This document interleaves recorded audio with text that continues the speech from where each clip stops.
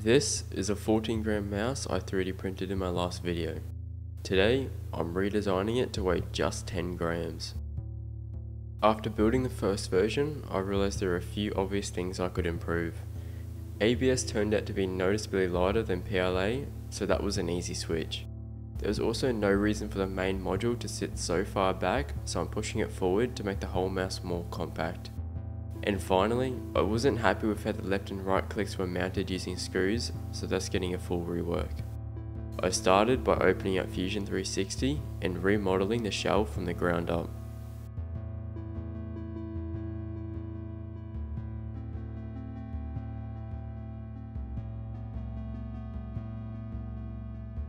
After a few iterations in CAD, here's where the redesign landed. I shortened the shell by about 10mm at the rear and removed the center beam entirely since the main module provides structural support. I also slimmed down and cut some patterns into the finger supports. The left and right click panel is still printed as a separate piece, but instead of using screws and bulky center pillars like the last version, the body now has integrated pillars on either side. The click panel features matching cutouts that wedge into those pillars, locking everything in place with less weight and fewer parts. Alright, the redesign is ready. There's nothing else left to do than start the print and see how much of a difference the changes made. The printer fired up and I watched closely as the layers started to build. This was the moment to find out if all the design tweaks would come together. Not just on the scale, but in how it actually feels and holds up.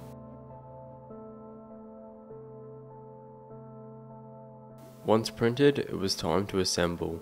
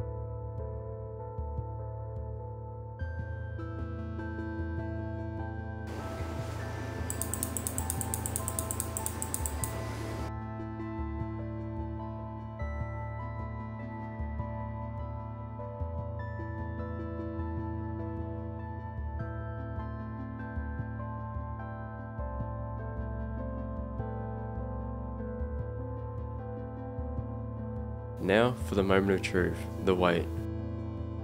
It came in at exactly 10 grams, that's over 4 grams lighter than last version. Once completely assembled, it's surprisingly strong. Like obviously if I squeeze it hard enough it's gonna break. But at least for me, just with general use, there's just about no chance I'm going to accidentally break this.